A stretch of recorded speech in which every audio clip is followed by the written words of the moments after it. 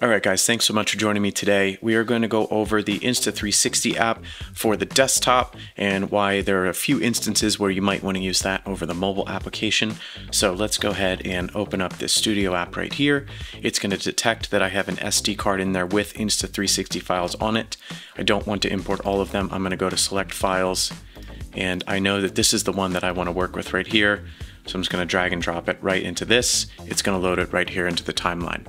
So let's go ahead and move right over here. As you can see right now, we have 16:9 aspect ratio, and you can also use your mouse to just move around and kind of adjust the angle that you want. If you want to post something for social media, we can change it from 16:9 to 9:16. So now it'll fit perfectly for a nice little reel.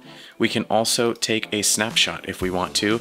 If I know that I want to make this frame specifically a thumbnail for on social media, you can do that and save it right to your computer. And then we can also go full screen and preview this if we want to. Let's click out of that.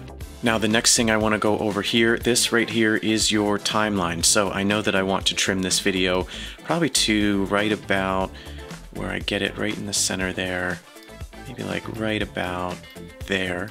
And then I also know that I don't need all that on the end. So we'll probably trim that to about 20 seconds, which I think would be good for an Instagram reel. There we go. So now this is our video right here. We can just hit play. We can move things around. You can see me, you can see the pilot, everything like that. So the next thing I want to go over is our keyframe. So keyframes allow you to move the camera around in any different angle that you want, since we have 360-degree field of view. So what I'm going to do is just kind of slowly have the camera rotate around the entire interior of the helicopter here. So first things first, I'm going to select where I want my first keyframe to go right here. I'm going to hit the plus button. Now I can go here and adjust all the different angles and tilts and everything that I want, and even if I want to completely rotate it upside down, which would probably make you guys pretty sick, and then we can also zoom it out a little bit. I'll probably bring it to about 88 degrees, and then you can really zoom it out and see the 360 sphere, but we don't want that much. We'll probably go right about 80, so that way we don't have too much distortion there as well. Now we can also do a crystal ball, we have a tiny planet, and then we have more of a natural view, so you kind of have some of those selections there built in for you automatically. So I'm going to hit this little arrow right here to make that disappear, and then probably a few more seconds later I'm going to pause it. I'm going to hit the plus button again to bring up another keyframe. We're going to move it probably right about here and then make that disappear as well. Go on the next few seconds right about there, hit the plus button. Going to turn it this way a little bit more. Great. Minimize it. And then our last one I'll probably put right about there. And then just kind of drag this over just like that. So now if we play this, you should see it to start rotate around the entire interior of the helicopter.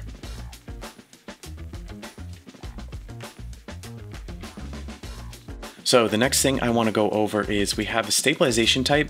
Now flow state stabilization is on. I could probably turn that off to not have it crop in so much because we are so stable in here, but if you're doing more actiony shots, you might want to have flow state stabilization on.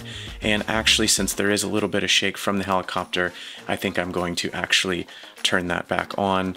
So now you can see it looks a lot more stable. Now if I want to lock it on a direction, if I just want it to stay right here in this direction, I can turn direction lock on and off as well. The next thing that we can go over is, of course, stitching. Now this is more if you're using a sticky lens guard, if you're above water, if you're underwater, or anything like that. We are clearly above the water. Thankfully the helicopter didn't crash. So we're just going to leave stitching the way it is right now. Now here, media processing. This is kind of some basic color editing and wide angle adjustments that you can do. So we're on the ultra wide right now. You can do wide plus, but it will be applied to all keyframes. Doesn't really change it much, but then you can also make it a little bit more narrow and it's kind of super zoomed in. So we're just going to keep it as ultra wide and not show that again. Now the next thing is we have Color Plus. So here's your before, here's your after. Me personally, I don't like to use Color Plus when I know I'm going to throw this into Final Cut and color grade this on my own, so I'm going to leave that turned off. We also have Clarity Plus if you want to increase the sharpness and clarity, but again, since I'm throwing this into Final Cut, we're just going to turn that off.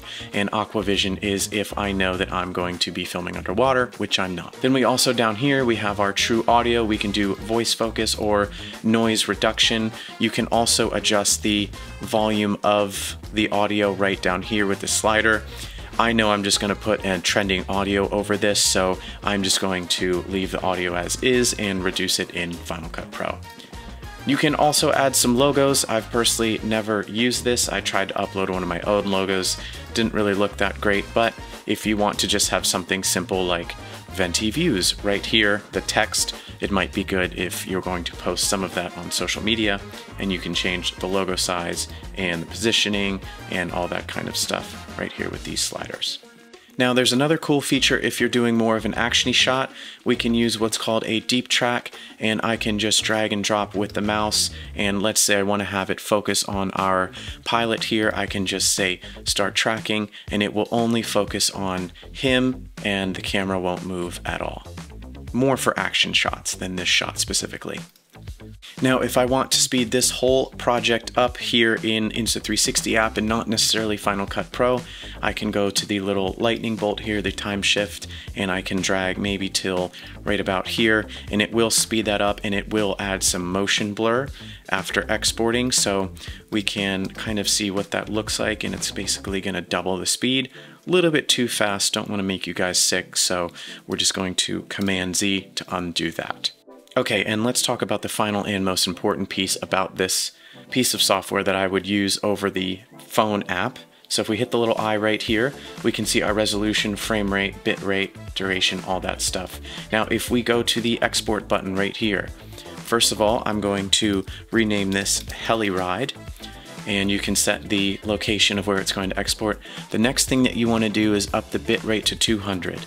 The phone, because of the processors in the phone, only cap out at 100. If you take that up to 200, it's going to give you maximum flexibility in post if you want to edit this for your YouTube videos or take that little extra time for social media and just have it look a little bit better.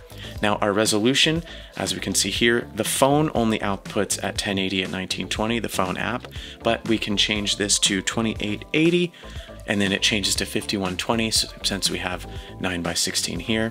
And if you really want to go the extra mile, you can change it from H.264 to ProRes. That's going to be a pretty big file size, but it will allow you to have a lot of editing flexibility in post. So we're just going to hit start exporting. You'll see a little percentage right down here, and then once it's done, you can re-import it into Final Cut Pro for whatever you want to do with it, or Adobe Premiere.